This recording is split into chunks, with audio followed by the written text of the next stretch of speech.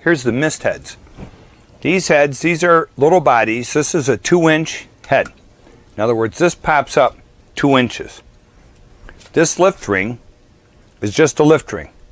There's no nozzle on this yet. This sprinkler head is still waiting to know what I'm going to do, if I'm going to do a half circle or what. Comes in a 2-inch, 3-inch, 4-inch. Now it's nice, the higher these come, the more they get over the grass. This is a 6-inch. Now these come all the way up to 12 inches. So I can come up past my daylilies and I can throw water over the garden. So there's different ways of doing this. Now these are just, the water comes in the side or the bottom. These shorter ones, the water just comes in the bottom.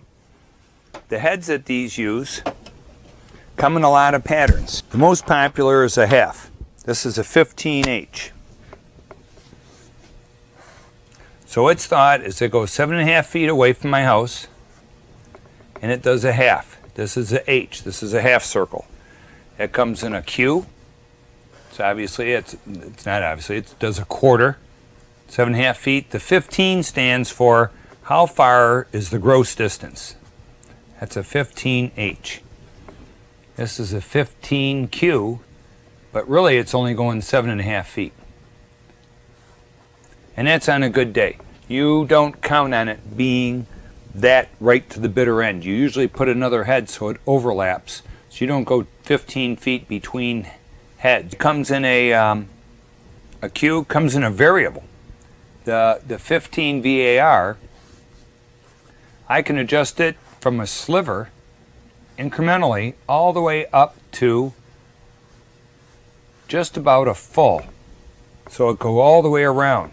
So it's a 15 VAR and it's adjustable, kind of cool. So I can do just this area or I can do this whole area. And then there also is a 15F and it's just a full 15-foot circle. Then there's a end strip. And what that does, as I talked earlier, it does a boulevard, where the boulevard is only 4 foot wide or so.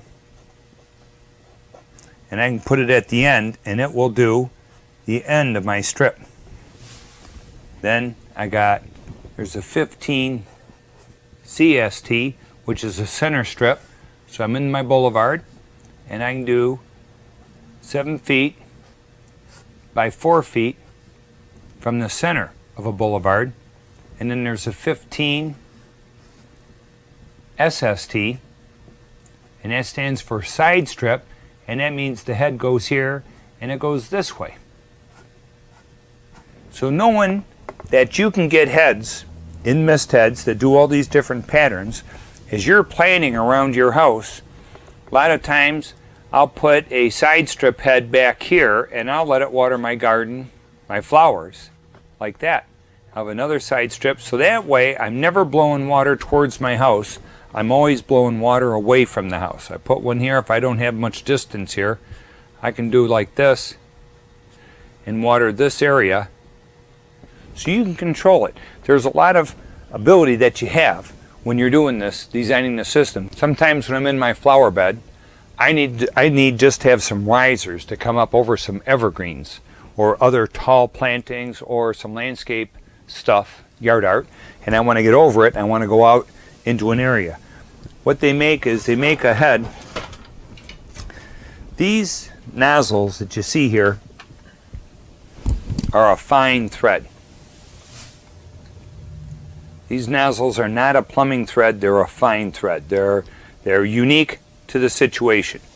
Well, when you put a nozzle in, you always drop in a filter first, and then you screw on your nozzle, and that prevents dirt, a couple blades of grass from getting into my nozzle, clogging the little port, ruining the pattern of my spray. So here I have a nozzle on what's called an adapter. This is a pipe adapter. Now here is 1/2-inch pipe. This happens to be in PVC, but the pipe thread is the same, whether it's PVC, copper, or galvanized plumbing, it's still 1/2-inch NPT, National Pipe Thread. So I can have PVC sticking up out of the ground, 3 foot, 4 foot tall. I can throw a nozzle on here, and it could be any one of the nozzles I just discussed. So I can put this up against the wall of my house, and I can blow a quarter from here or a half, and I can be as high as I want. I can make this out of PVC, go up 8 feet to do my garden. So whatever you do, you don't always have to have a pop-up in the lawn that pops up and then squirts the lawn. You can have it so that the head is always up. You have to be careful when you do that because these are more brittle, and if you have landscapers or someone clumsy that's in your crew, they would trip on these and break them off. We're constantly doing repairs where we take a tool, which is an easy out, a tapered reverse threaded tool that allows me to go into this broken PVC and unthread it from the piece down in the ground where it broke off. So these tools are available, very handy if you're a sprinkler guy. And the most common problem is people put too many heads on a zone.